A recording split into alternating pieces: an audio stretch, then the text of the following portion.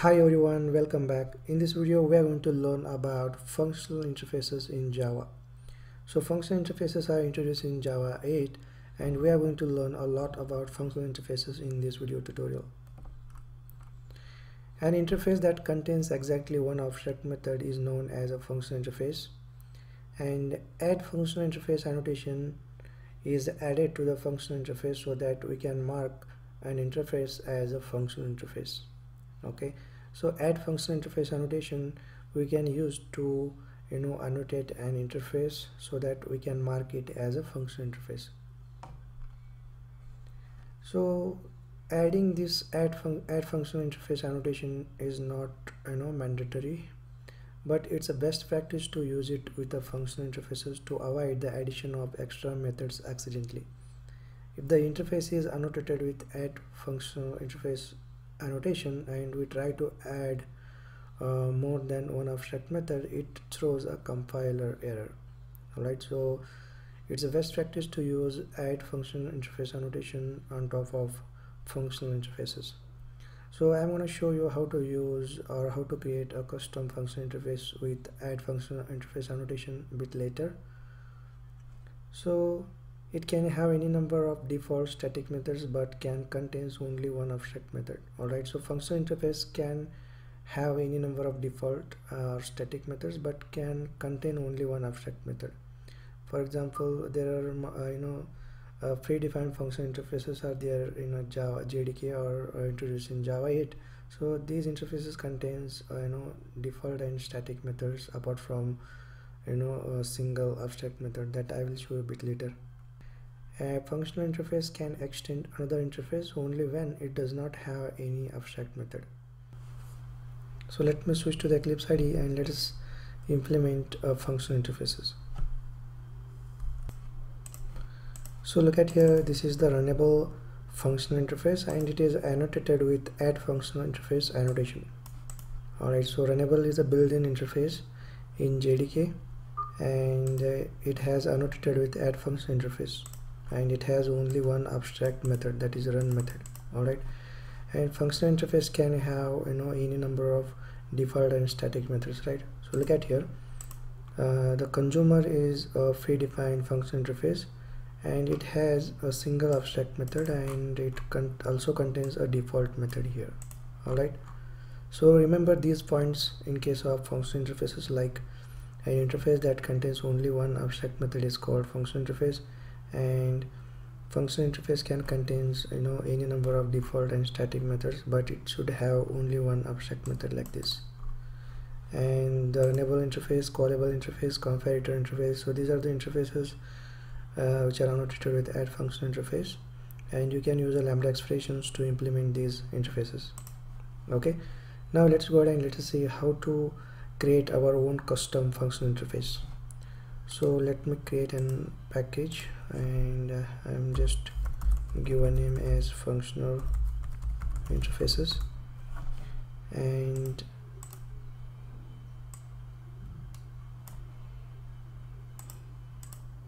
here what I will do is I am going to create a class and I'm going to name as custom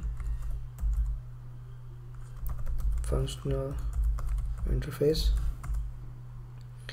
and here I'm going to create a custom functional interface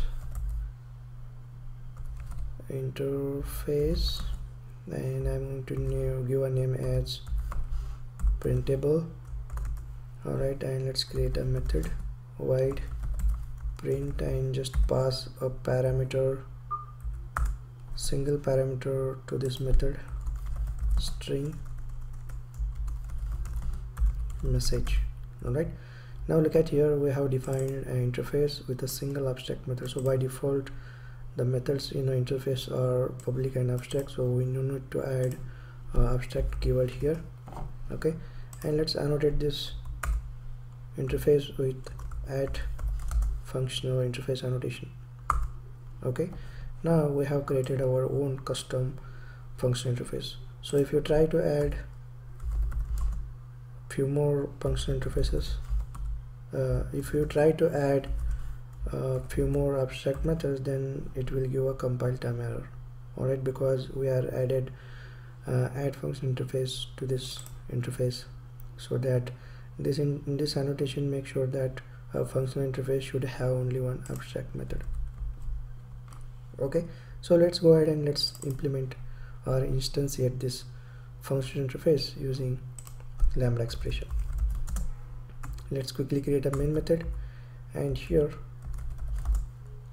create a printable instance. So let's use anonymous first. So without using lambda expression, how the code looks like. So if we use if we use anonymous expression or anonymous implementation, the code looks like this.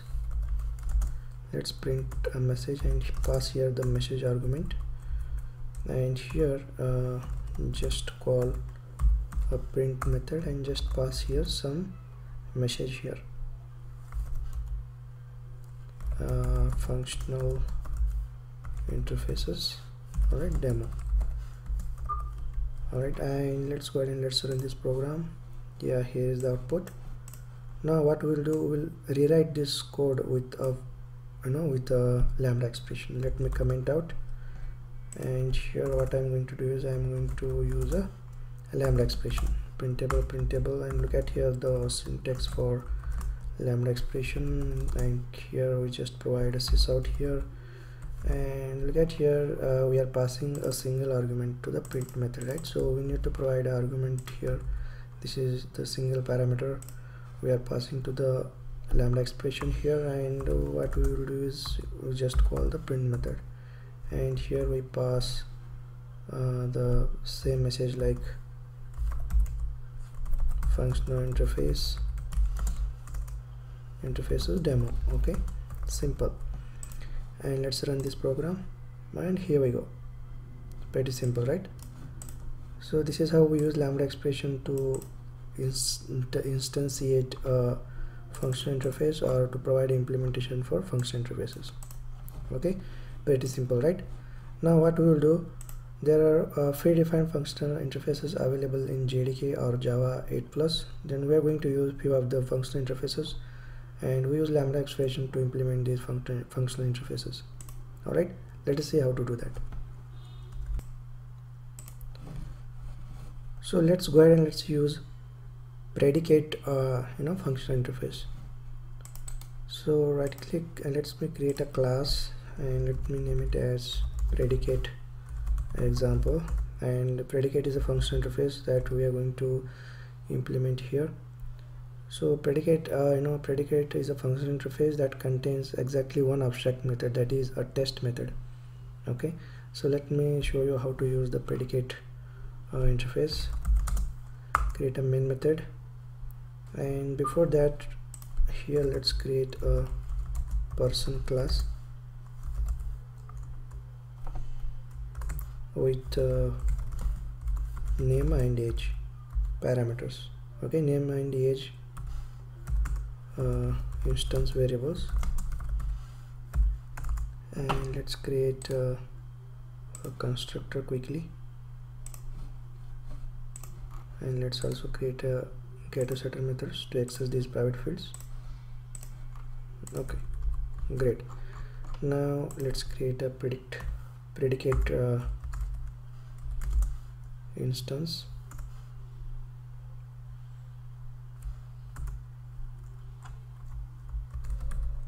Predicate.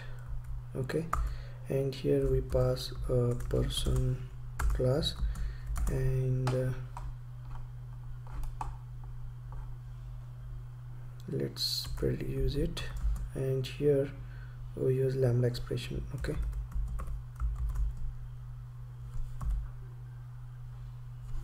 and we need to pass a single argument here because a predicate interface contains one abstract method, that is test, and it has a single argument.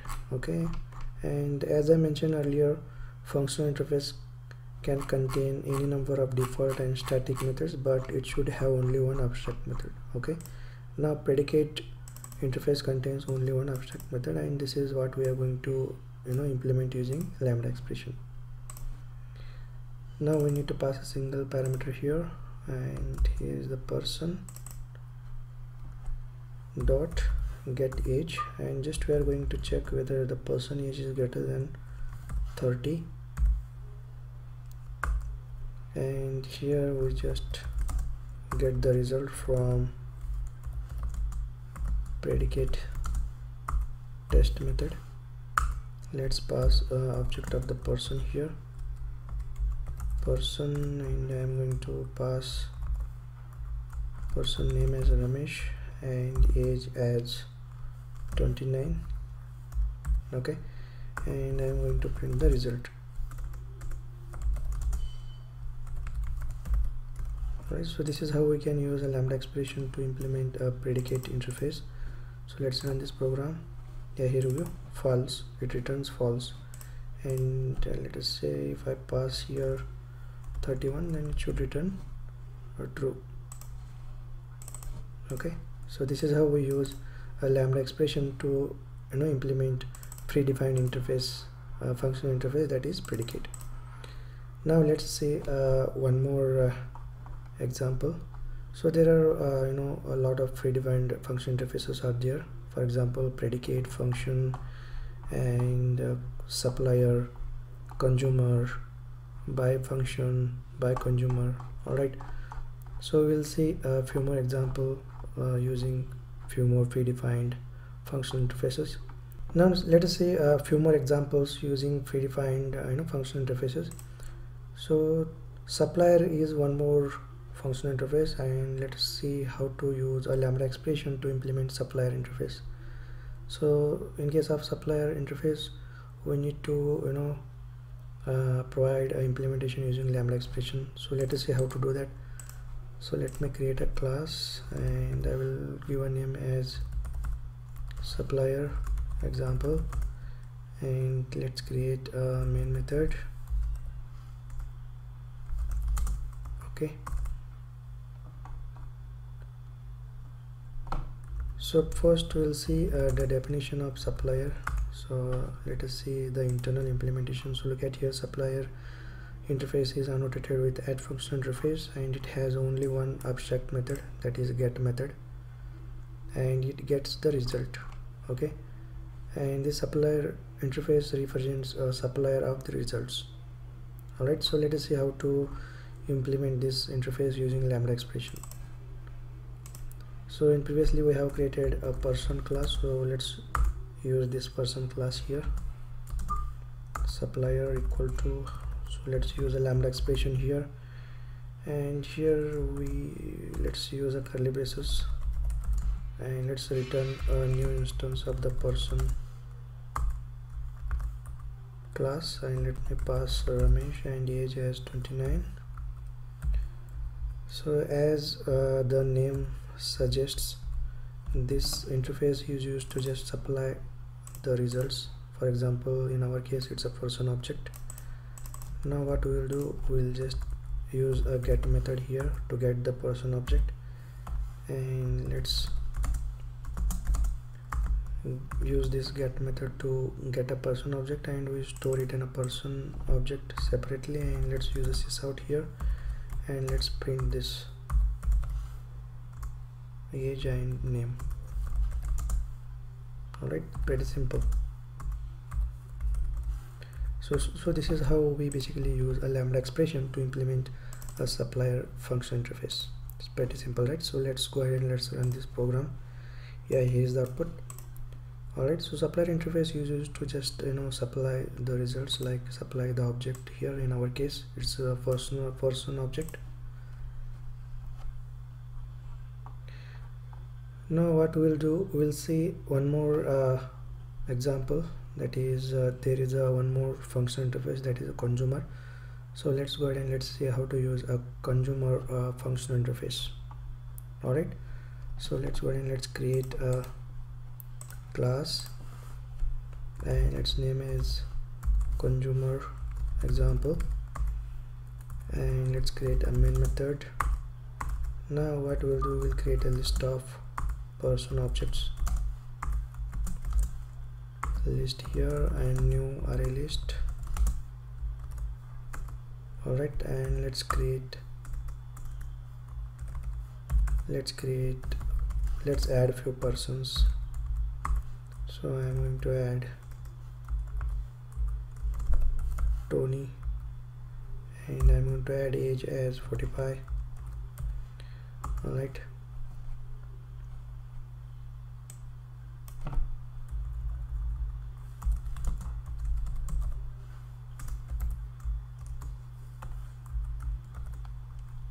and let's add a few more persons. Tony, Tom, Ramesh. Alright, now what we'll do, we'll use a for each loop, for each method to iterate over a list, and then we use a consumer method to consume this person object. Okay, so let's go ahead and let's use a for each method here, and for each method, so look at here, for each method internally uses consumer interface. Let me show you. So look at here, that's why I'm just demonstrating you how to use a for each loop to iterate over a list of elements, and for each internally uses consumer interface. And look at here we are passing this consumer interface to the for each method as an argument, and we are just calling accept method of consumer interface. So I hope you understood. So this is what the functional functional programming, right? So we are just passing a consumer object, and we are just using this consumer interface here. So we can pass a consumer instance anywhere, and we can use it anywhere. So this is what the functional programming, right? And now what we'll do here, just we pass a person object here, and we use lambda expression, and what we can do is we can print here the person. Okay, so this is how we can use a for each method with a consumer interface to iterate over a list of elements. And let us see one more example. So let's use a consumer interface now. Consumer interface, show in consumer interface, and let's pass a person, and let's create a consumer instance using lambda expression. And here we need to just consume the person object, and here we just print a person object details to the console. Before that, this should accept a single argument, and here we just print a person object to the console. Person dot get name, person dot get age. Good. Now what we'll do, we call the accept method, and here we pass a person object here. I'm going to use name as Ramesh and age as 29. Yeah, that's it. Let's go ahead and let's run this program. Yeah, here is the output.